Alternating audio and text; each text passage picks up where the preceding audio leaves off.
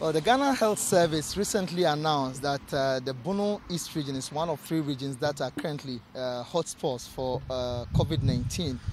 This afternoon, we are hitting the streets of Techiman, the Bono East regional capital, to inquire from the residents here what they make of this worrying situation. We want to speak with them and have their take on what they feel about this particular announcement.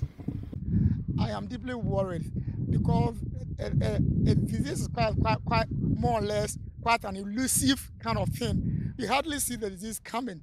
So if you see that there's widespread variation of the social protocols, it gives room for concern. So I'm deeply worried. So let me use your credible medium to appeal to all and sundry that if we try to observe these protocols, obviously it will inure to our benefit, and it will even impact positively on the local economy and also the national economy as a whole.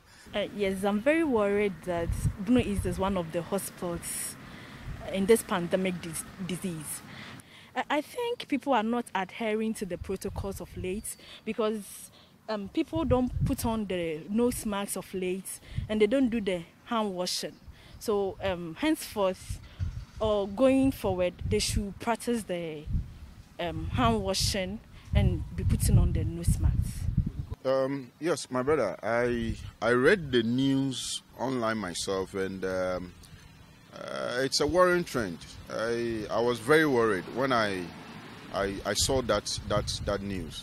Techiman has been a major transit point between the north and then the south. That I think is one of the major contributing factors. So now that it's been the major area that is being affected by the COVID situation, I think it's a worrying trend for us in the Bono East, not just Techiman, but Bono East as a whole. Whilst these people here are worried at the current situation, they call on authorities, especially the security agencies, to intensify their enforcement of the COVID-19 protocols to help reduce the spread of the pandemic within this area. What I'm saying is that it's like the security service should enforce the people just to obey the procedure that should be put in place. I think that's my suggestion. I think the security should also come in to enforce laws so that will help people put on the nose mask so that will bring down the disease.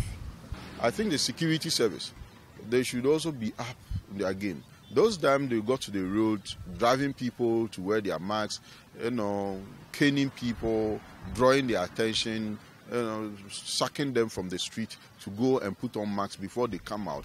I think it contributed to its reduction in the COVID situation in Bono East. So I think that the security people should also come out again and then do what they were doing that resulted to the reduction of the COVID situation in Techiman and then in Bono East as a whole.